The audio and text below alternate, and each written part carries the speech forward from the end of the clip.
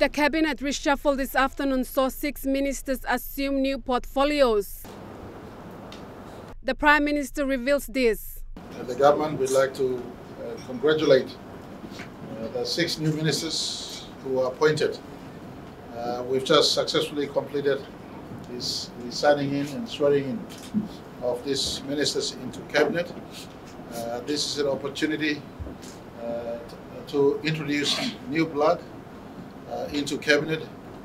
More importantly, they represent the coalitions we have.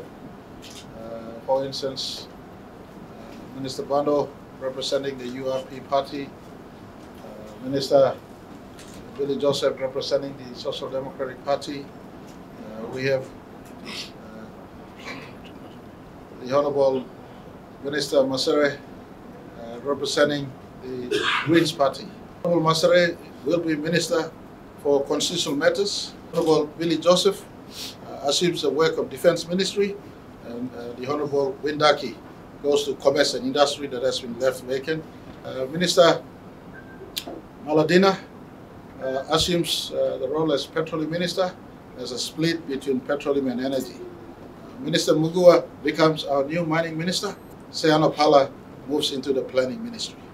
While other ministers maintain their portfolios, a number of other ministerial portfolios remain vacant. Malinta Yopolo, National EMTV News.